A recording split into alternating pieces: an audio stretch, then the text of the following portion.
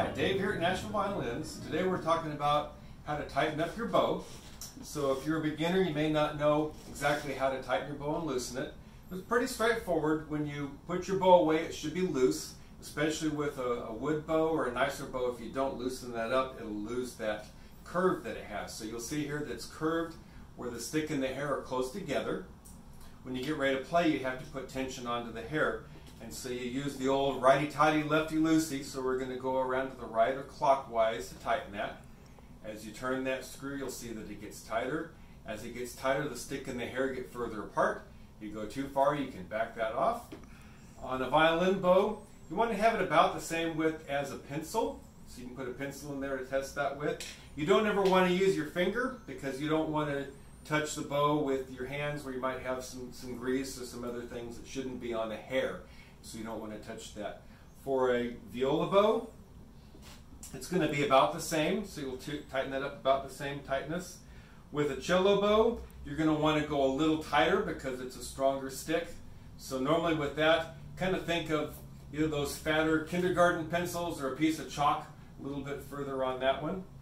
On a bass bow, whether you're using a French or a German grip, they already have more of a space between there, so you obviously have to go tighter than that. You'll end up cranking these down quite a bit more to get the tension on that. But you'll have the same procedure where you see that the stick and the hair start to get a little further apart. Once you start seeing that on a bass or a cello bow, that's a good place to start, and then your teacher can work with you so you get used to what the feel is for how much tension to put onto the bow. Now, when you get your bow, it may not have enough rosin on it and it may not make any sound. So in order to put rosin on the bow, it's pretty straightforward again. You'll tighten your bow up to where it's ready to play. And if you have a student rosin, it'll be in something similar to this.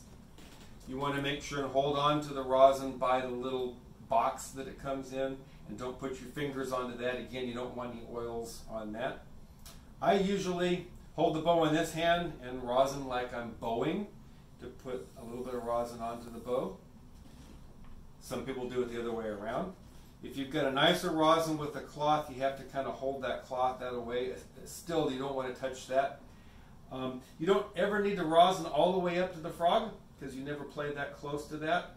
Some people will put a thumb there to stop them from running into it, or just stop short. And you'll put just a couple of strokes on there to get started. You can sometimes feel what that feels like.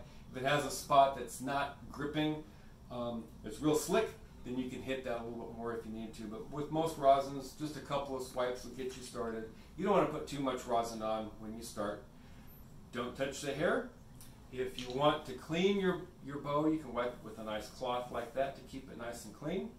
When you're done playing, you'll do the same thing. You'll loosen it by going counterclockwise until the stick and the hair are close together. You don't ever want to go so loose that the screw wants to come out. Then you can have where the frog falls off, the hair gets in there, and that can make a big mess, and then you have to get your bow rehaired. So only go loose enough to where you see the sticks touching, a couple loose hairs. Don't let this start to come out. You're ready to put that bow away.